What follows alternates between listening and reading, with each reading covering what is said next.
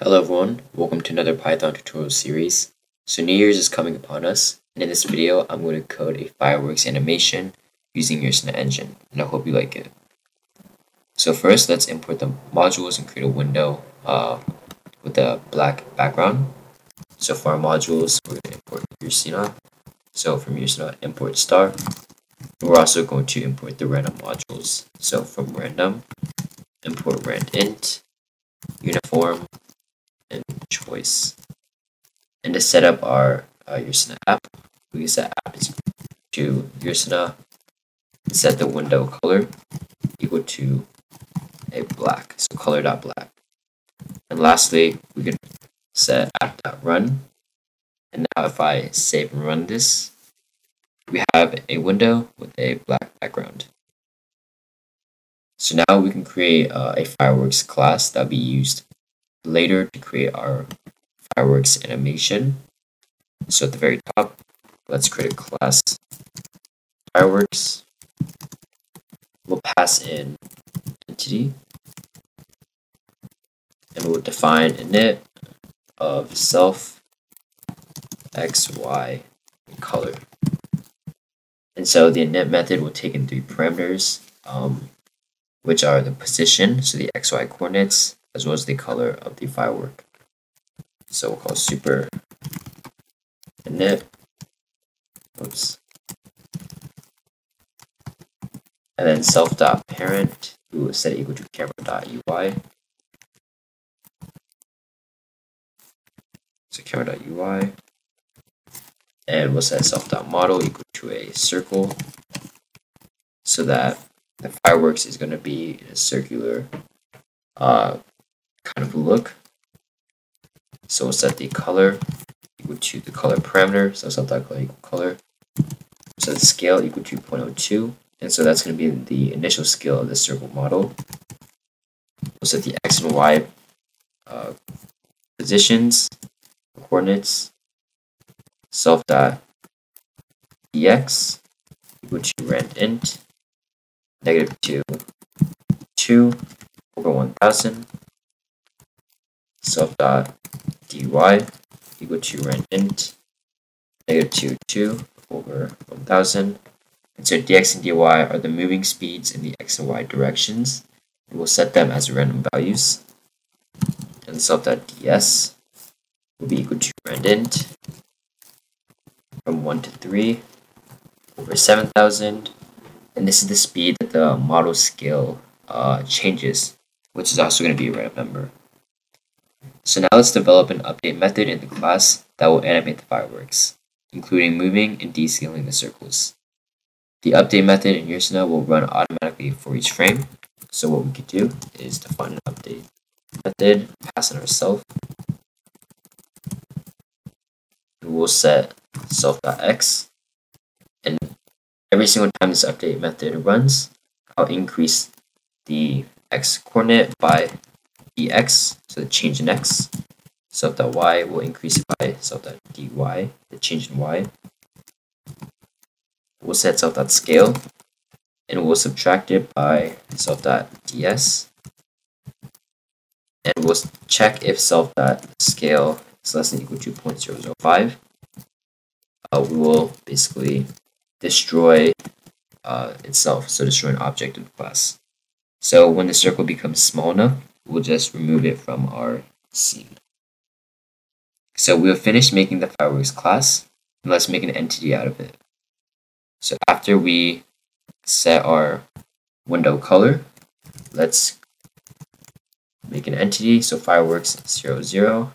We'll set color.white. Remember, the first two parameters are the x and y coordinates, so 0, 0. And the last one is the color of the firework. So if I save and run this, we see a white circle basically come out of the center of the window, and it went to a random direction and got smaller and smaller until it disappeared. So let me run that again. And there you go.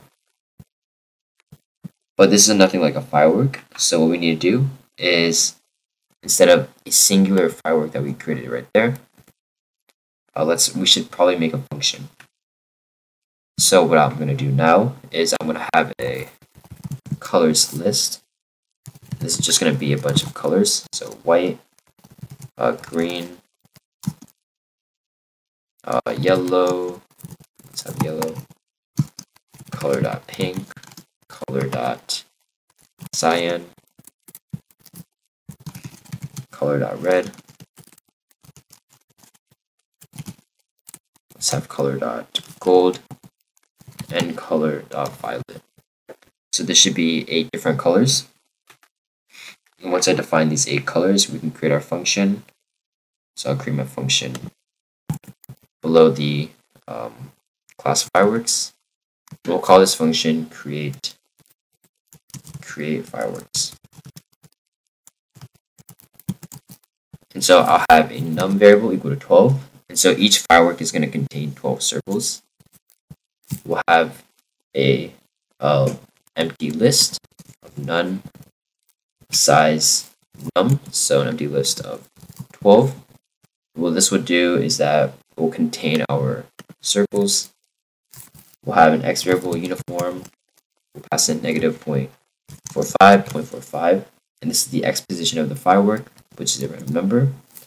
We'll have y equal to uniform 0.4, and this is going to be the y position of the firework. C is equal to choice colors, and we'll loop through it. So for I in range num, so we'll loop through 12 times. We'll set every value in the E list to equal to a new firework. So fireworks XYC. So now let's call the function to create our fireworks. So underneath our colors list, we'll call this function to create fireworks. And if I save and run this, we'll see one firework basically explode and disappear. That's it. So let's run this again. And you saw there was one firework there. Actually, the one firework in the middle was still there. The white dot was still there because we didn't remove this line. So let me go ahead and remove it. Now if I save this, we should only have that one basic splatter right there. So how do we see more continuous fireworks instead of just one firework? Well, we need to, what we could do is invoke the function itself. So we can let the function call itself. So inside of this function, at the very end, I'll call invoke create fireworks, which is this function with a delay of uniform, and we'll pass in 0.1 to 0.8. So now if we save and run this, now we just have non-stop and infinite fireworks. Nice. So if we like, we can also add sound effects every single time a firework explodes. So basically right before we invoke, let's call audio, and I have an audio file in my assets folder called explosion sound.wav. So if I rerun this, now we have a sound every single time a firework goes off. And we can also add the text Happy New Year if you'd like. So let's go out of here. And above our colors list and beneath our window.color, we can set our text to Happy New Year. We'll set the origin of this text equal to 0, 1.5. And we'll set the scale equal to 5 and the color to color.yellow. So now if I save and run this, now with the text Happy New Year appear on the window. So this is the end of this video. If you have any comments, please put them below in the comment section. If you have not subscribed to your channel, please hit the subscribe button below. Happy New Year to everyone, and I'll see you guys next time.